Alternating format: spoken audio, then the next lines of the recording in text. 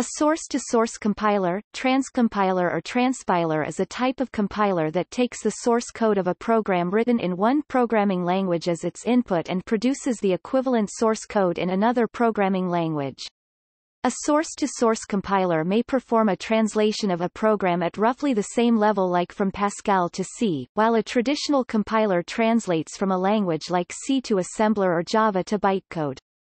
An automatic parallelizing compiler will frequently take in a high-level language program as an input and then transform the code and annotate it with parallel code annotations, e.g., OpenMP, or language constructs, e.g. For transforall statements. Another purpose of source-to-source compiling is translating legacy code to use the next version of the underlying programming language or an API that breaks backward compatibility. It will perform automatic code refactoring, which is useful when the programs to refactor are outside the control of the original implementer, for example, converting programs from Python 2 to Python 3, or converting programs from an old API to the new API, or when the size of the program makes it impractical or time-consuming to refactor it by hand.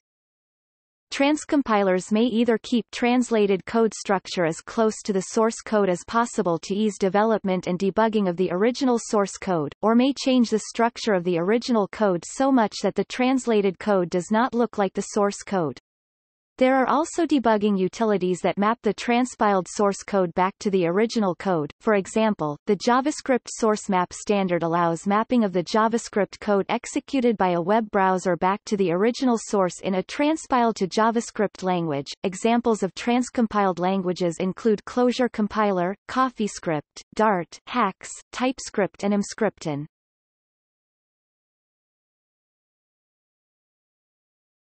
Topic: History.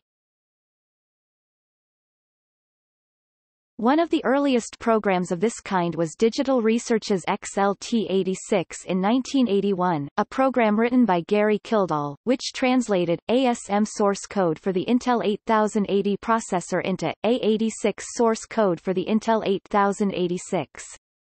Using global data flow analysis on 8080 register usage, the translator would also optimize the output for code size and take care of calling conventions, so that CP, M80 and MP, M80 programs could be ported to the CP, M86 and MP, M86 platforms automatically. XLT86 itself was written in place, I80 and was available for CP, M80 platforms as well as for DEC VMS for VAX 11750 or 11780. A similar, but much less sophisticated program was Transcom, written by Tim Patterson in 1980 as part of 86DOS. It could translate some Z80 assembly source code into ASM source code for the 8086, but supported only a subset of opcodes, registers and modes, often still requiring significant manual correction and rework afterwards. Also, it did not carry out any register and jump optimizations.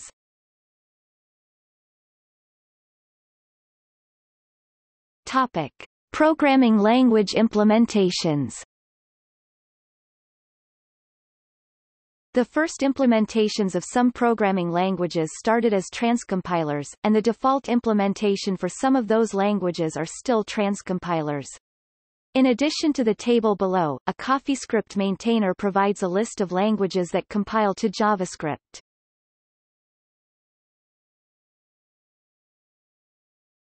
Topic: Porting a codebase. When developers want to switch to a different language while retaining most of an existing codebase, it might be better to use a transcompiler compared to rewriting the whole software by hand. Depending on the quality of the transcompiler, the code may or may not need manual intervention in order to work properly. This is different from transcompiled languages, where the specifications demand that the output source code always works without modification. All transpilers used to port a codebase will expect manual adjustment of the output source code if there is a need to achieve maximum code quality in terms of readability and platform convention.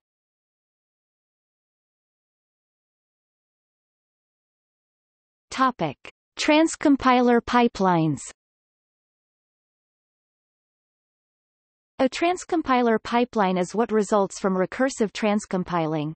By stringing together multiple layers of tech, with a transcompile step between each layer, technology can be repeatedly transformed, effectively creating a distributed language-independent specification.